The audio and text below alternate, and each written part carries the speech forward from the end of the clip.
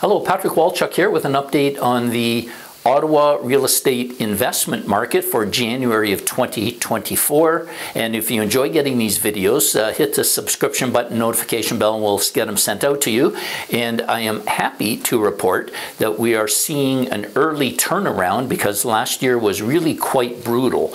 So looking at buildings that have sold between 2 to 4 units, we've had 10 sales compared to 2 at this time last year, which is big increase, 400%.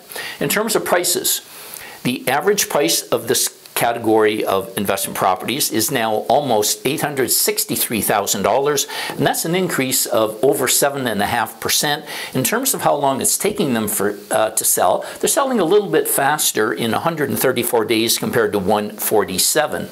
So let's look at the larger units. That's buildings with 5 or more units in them, and it was just a tough slog last year with these category of buildings. So this year, so far, there's been 1 sale compared to 1 sale last year, and we'll see where it shakes out. But again, typically in Ottawa, we see roughly 25 sales, except for last year, we only saw half that number. Anyhow, it is what it is.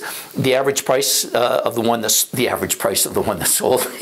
The price of the one that sold was actually $1,790,000, and that is an increase of 28%, which means absolutely nothing when you're looking at one property. But that place that did sell, it had been on the market for 75 days. Thank you for watching.